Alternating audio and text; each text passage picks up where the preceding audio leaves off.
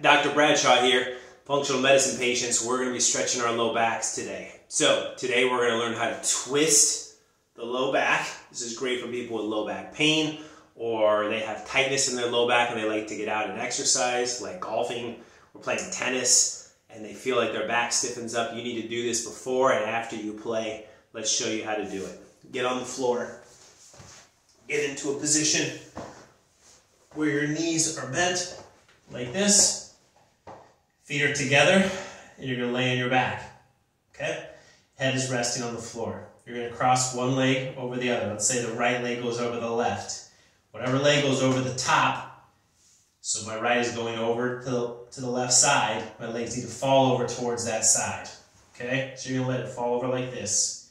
You're going to use the left hand to hold it down. The other hand, so your legs went to the left, the opposite arm, the right arm in this case is going to reach back. You're going to turn your head so you're looking back at your hand over here. You're going to hold this for a count of 10. Taking deep breaths. After 9, 10, you're going to come back up. You're going to switch it up.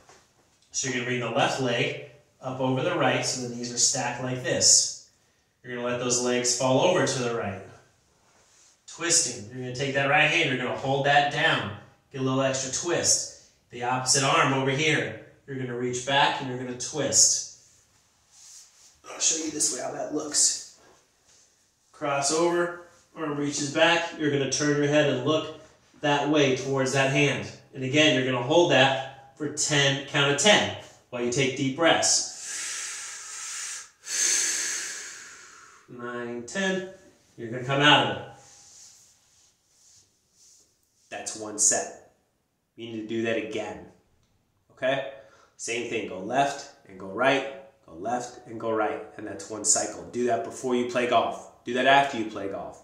Do that during the day. Some people need to get out of their chair. Set a timer on your watch or on your phone. Timer goes off. After an hour, do these stretches. Get on the floor and stretch these out. These are really, really helpful. Sometimes as you're doing this, you'll feel some clicking or popping.